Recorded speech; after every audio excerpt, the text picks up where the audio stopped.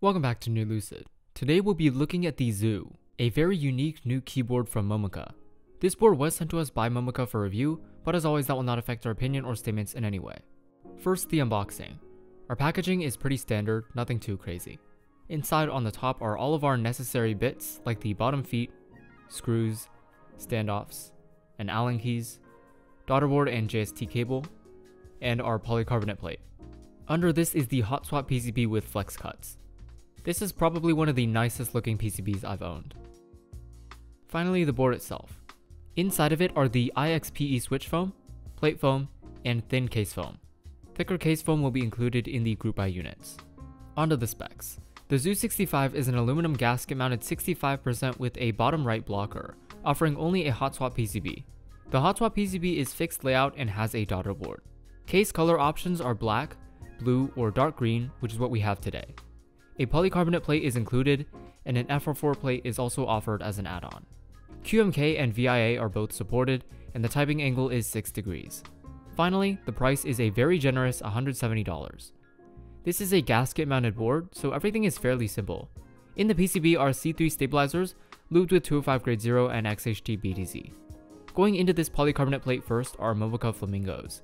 These are only lubed with the included factory lube. Now that the inner assembly is done, we can start working on the case. First, I'm going to apply the bottom rubber feet. Next, we can take out these beautiful golden screws and separate the bottom case from the rim. There's two interesting things to note here. One is that the top case is only this rim piece, and another is that only the bottom case has cutouts for the gaskets. Initially, I thought this meant that gaskets were only supposed to go on the bottom, though this is not the case. I did apply the top gaskets off camera before recording sound tests. With the gaskets in, we can connect our daughterboard cable, insert the case foam, and close the board back up. On top goes GMK white on black. I wanted something super neutral that would best pair with the unique green case. Let's take a listen.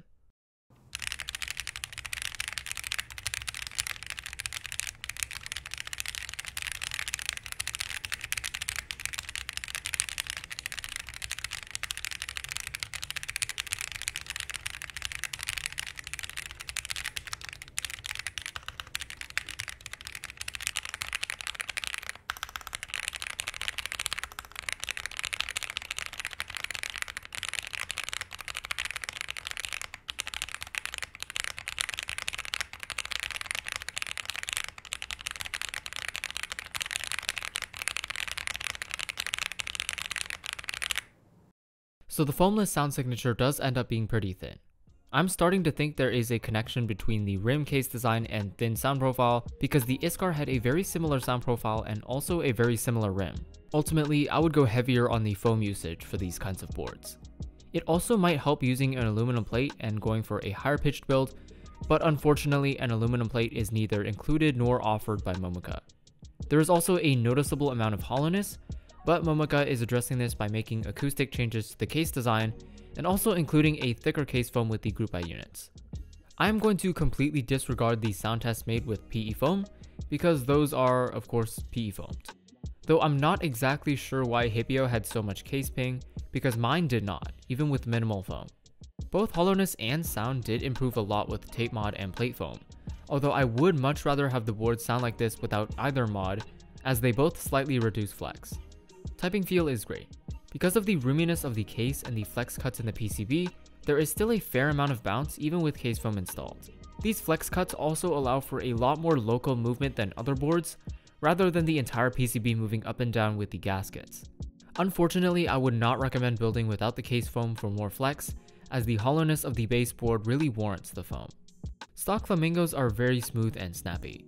The dustproof stem design also makes them feel a lot more consolidated than other switches. The level of design here is seriously impressive for the price. On the top we can see the separation of the case into the bottom case and a top rim piece. The final units will have closer color matching between the bottom case and the rim. In the future, I hope Momoka is able to offer separate rims so owners can mix and match their case and rim colors. The side profiles are very basic. The top edge has a large chamfer and the bottom has filleting. Moving to the back, there is a center row slightly embedded into the board. Here we have cute fish engravings and Momoka branding above our center recessed USB port. On the bottom are these shiny golden screws and a large engraving of a dodo in the center. Comparing the Zoo to other boards in the same price range, like the Seal and Zoom65, there is significantly more machining and designing effort, which is greatly appreciated. However, as a direct competitor to the Zoom65, I would like to see some color variation in the form of an external aluminum weight piece, or some very drastic improvements in stock sound. Momoka being an experienced keyboard vendor means you can rest assured that the material quality is top-notch.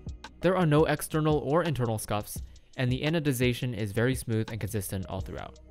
The only real issues are the color matching between the case and the rim, which is already being addressed, and the faint machining marks where our back row embeds inward into the board. Because of how slight the dip is, the machining marks are more noticeable than usual, even though they feel smooth to the touch. But of course, with such a budget-friendly board, there are going to be compromises. In this case, it's definitely the sound quality, at least with the prototype. In the end, I am pretty impressed with the Zoo65, mainly with the amount of machining, and it is definitely a new serious budget contender. And that's all I have for you today. Thanks for watching this episode of Near Lucid. If you like this video, drop a thumbs up. If you have feedback or questions, don't hesitate to leave a comment below. We'd be more than happy to answer. Also, these videos take lots of work, and by subscribing, you're letting us know that you want us to keep making them. That's all for this video. I'll see you guys later.